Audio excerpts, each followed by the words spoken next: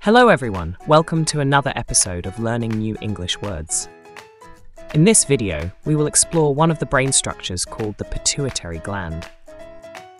The pituitary gland, also known as the hypophysis, is a small pea-sized gland sslocated at the base of our brains. It is often referred to as the master gland of the human body because it plays a crucial role in maintaining internal homeostasis by releasing a variety of hormones that circulate throughout our system.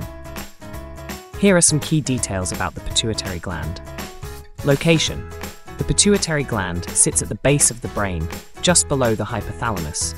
It occupies its own little chamber, called the sella turcica. Structure. The human pituitary gland is oval-shaped, approximately the size of a chickpea, and weighs around 0.5 grams on average.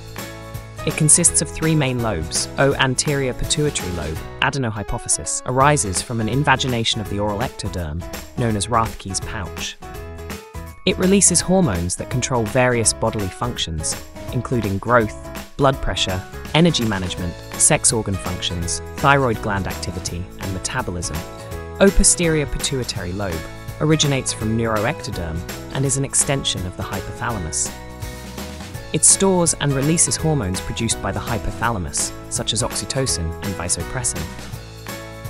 Intermediate lobe, present in many animal species, but almost absent in humans.